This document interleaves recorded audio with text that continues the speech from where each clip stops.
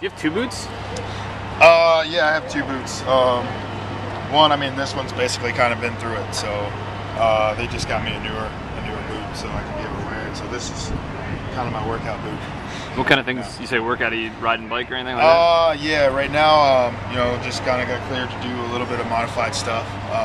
So just basically kind of riding a bike, doing a little leg motion type stuff, and you know, trying to do what I can so that when I'm actually out of the boot, we can kind of hit the ground running. Has this whole process been a little upsetting? No, I've been good, man. I've been good. I mean, I've just tried to stay positive through the entire thing. I mean, these kind of things happen. The only thing you can do is stay positive. I mean, if you start to get down on yourself, it's not going to help the situation either way. So I'm just looking at it as positive, trying to keep it on the up and up. Is the infection out of there now? I would hope so. I mean, they operated on it, so I would hope that it's out of there. So now I just continue to take those precautions and just wait for everything to heal up. You done with the antibiotics?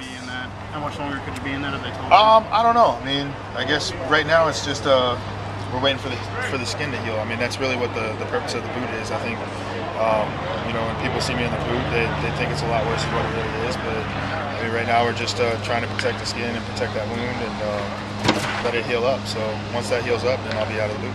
At least it's, I think, like best case scenario. It'd be great if you were back by May. Is there any shot you could be back by May, or is that totally over with now? I don't know. I mean, it all depends on how the skin heals, and then you know, as far as the progression of being able to try to pick back up where I was, and you know, I'm gonna try and stay optimistic and see what happens. But I mean, like I've said before, there's really no time limit on it. Once it's 100%, pretty much, we'll go from there. How big is